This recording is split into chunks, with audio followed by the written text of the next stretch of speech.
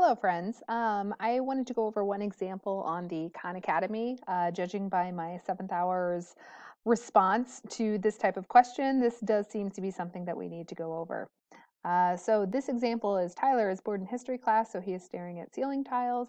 He notices that some are squares while others are rectangles, and some of them are bright white and some of them are off white. And so we have this table with the number. He's got 25 square bright white tiles, so on and so forth. And it's our goal to fill in the rest of these and solve for what x is. Now, I see why there's a lot of confusion. This is a hot mess of math right now. We've got percentages all over the place, but let's try to make something of this. So what I'm going to do is I'm going to go ahead and make two different tables. I want to make one that uses these row percentages, and then another one that uses the column percentages, and then hopefully that will be a good basis of where we can get these answers. All right, so let's use row percentages. Percentage that is bright white and square, that is 62.5. So 62.5%. And then in this row, out of the bright white ones, 37%, 37.5% are rectangles. I got that right here. So 62.5, 37.5, 62.5, 37.5. Let's do the same thing for bright white or for off white. Looking at the row percentages, I have 69.7%. 69.7%. This one is X, all right. And then finally the column total. It doesn't have this as row, it just has the total percentage down here because it is the total percentage, 65.75%, and then finally 34.25%. All right, now notice all of these add up to 100%. So if we add up of all the bright white tiles, the percentage of those that are squares and percentage of those that are rectangles, this should add up to 100%. When I add up 69.7% plus this, we should have 100%. So this actually gives me the piece of information that I need for this. X, if I were to take 100%, take away my 69.7% that I already have, I actually find out that x is equal to 30.3%. So that is my first answer here. I have 33.3%. And I'll go ahead and fill that in, 30.3%. All right, and then finally, obviously, this would be 100% as well. Let's do the exact same thing with the column percentage. Out of the square tiles, what percent are bright white, what percent are off white? Well, let's go ahead and grab that. So first one, square bright white, and we're looking at the column totals now. This would be 52.08%.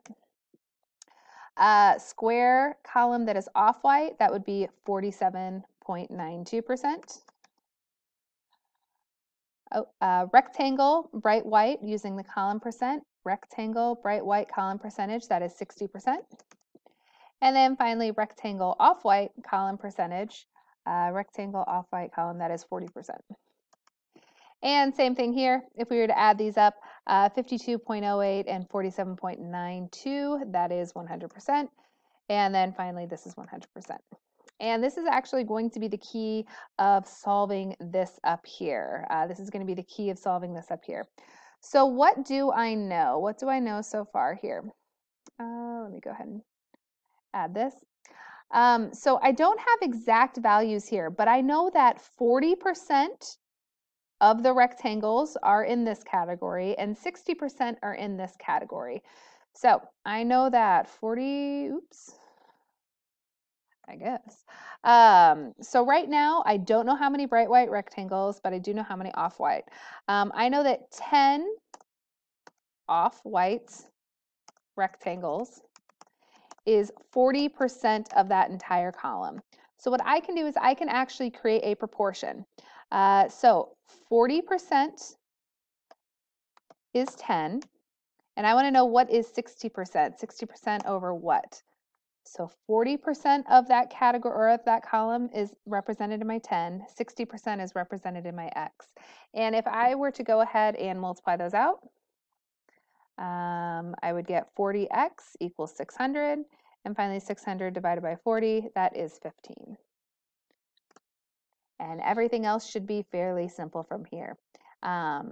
So 25 plus 15, this would be 40 total. If I were to add those up, 15 plus 10, that is 25. And then finally, you can double check your work here. If I have 40 and 33, that is 73. And then also if I were to add 48 and 25, that would be 73. So a few things here. I went ahead and created a new table using my row percentages, new table using my column percentages. I found out that this breakdown, this ratio is a 60 to 40 ratio. So this has to be 60 to 40.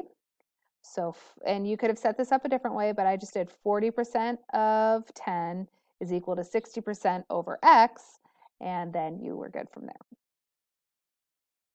All right, hopefully that helps out a little bit. Avoid some tears.